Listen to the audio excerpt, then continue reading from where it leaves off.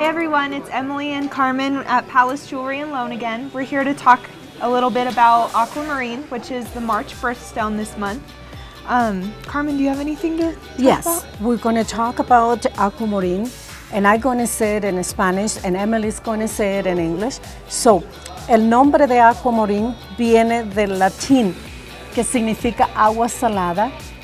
Fue usado para calmar las olas del agua y mantener los marineros a salvo. So, aquamarine comes from the Latin word seawater. It was used to calm the waters and also to keep the sailors safe while they were at sea. Y en estos momentos quiero mostrarles este pendiente que es un pendant, ¿verdad? De 45 quilates, un corte esmeralda y es aquamarine. So in the 19th century, the more green the stone, the more valuable, but now it's the more blue the stone, the more valuable. El aquamarine más grande fue encontrado en Brasil.